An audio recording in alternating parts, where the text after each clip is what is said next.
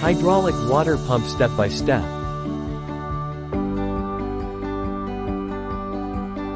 For the setup, use the forklift to hang the impeller and to put the impeller into the water. Then tie this 6 inches sunny hose to the impeller using a clip and make sure it is tightened using a screwdriver. Fasten the clip tightly. Install the hydraulic hose into the impeller into the machine.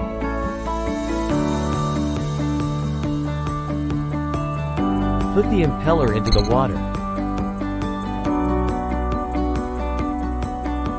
Before starting the hydraulic pump, make sure to check the diesel level, make sure it is full before it starts, and check the oil.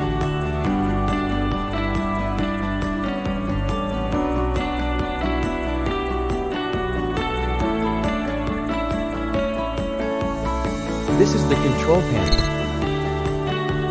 Push the start button to begin. After the hydraulic pump runs, use this controller to control the water pressure. After pulling the controller, water will be sucked from the impeller and out through the sunny hose.